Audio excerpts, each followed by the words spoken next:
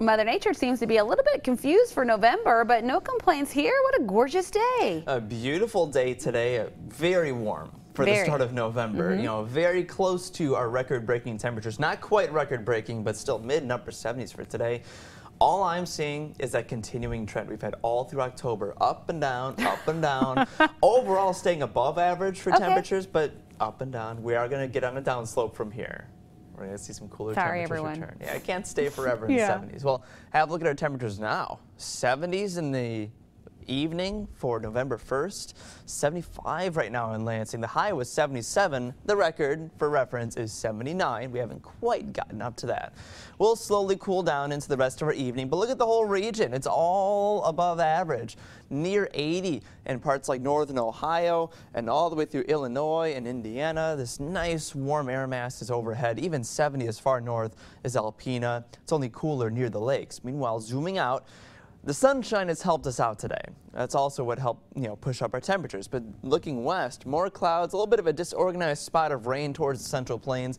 It's all heading this way. We'll see a cloudy, rainy Wednesday, which is at the top of your weather headlines. Rainy Wednesday, dry weather after that. We have many dry days ahead in our 7-day and less warm. Not cold by any means. We're still going to stay seasonable to above average in most of your extended forecasts. But for the rainy Wednesday, starting after lunchtime and lasting pretty much all afternoon, all evening, and most of the night long. Some thunder might even be in the mix since we're going to see temperatures well into the 60s tomorrow. But for tonight, still a mostly clear evening.